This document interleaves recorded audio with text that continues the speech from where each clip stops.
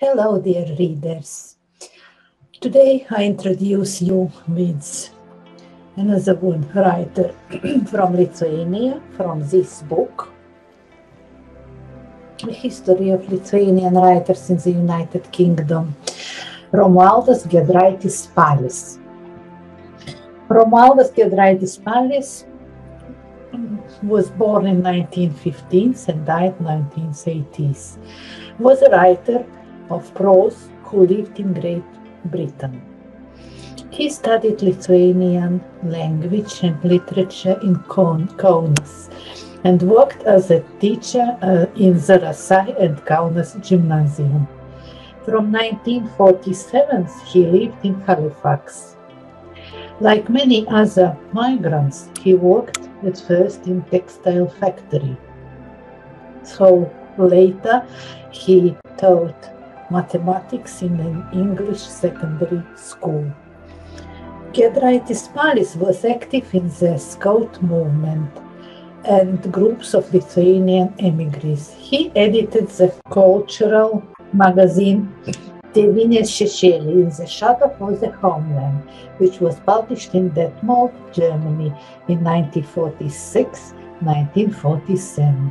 He began publishing his short prose works in 1939 in Lithuania, in various journals including The Academic, and Lietuvos Aidas, the Lithuanian Echo.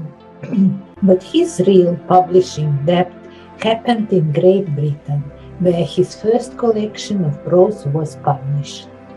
Giedraitis published his books under the pseudonym Spalis. His second collection, Tarp dangaus ir žemės, Between Heaven and Earth, was not published until 1965, quite a while after his first book. This collection followed his first in content and in form.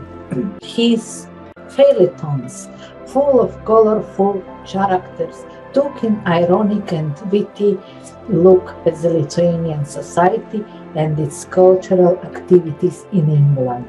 His writing talent, though, flourished in his novellas Didžiosios atgailos, The Big Remorse, 1952, Angelai ir nuodėmės, Angels and Sins, 1963, and rinktinės novellas, Selected Novellas, 1981. In his novellas, he focused on the issues that the rural intelligentsia was faced with, revealing conflicts through clashes between goodness and evil. His colorful characters were not idealized. Most often we portrayed them ironically, revealing their meanness and the fatalistic moments in people's life. Spalis dedicated 4 novels and 3 novellas to the task of drawing a portrait of the generations that grow up in independent Lithuania, 1918-1938. Its fate and the turns their lives took. In his novels and novellas Gatvės berniuko nuotykiai, Adventure of Street Urchin, 1952, and Ant ribos, When the Age, 1954, Alma Mater, 1960, Resistance, 1969, Mergaitė iš Ghetto, The Ghetto Girl, 1975, Širdis iš granito, A Heart of Granite, 1980, Auksinio saulėlydžio undymai, The Seduction of the Golden Sunset, 1980, The Personal and the Historical were intertwined. The authors attempted to depict historical events and peripetия through a single characters and their life. The first novel was especially popular and well read. It is a novel about childhood, the unfolding of a child's soul and its reaction to encountering meanness. All are dynamically plotted.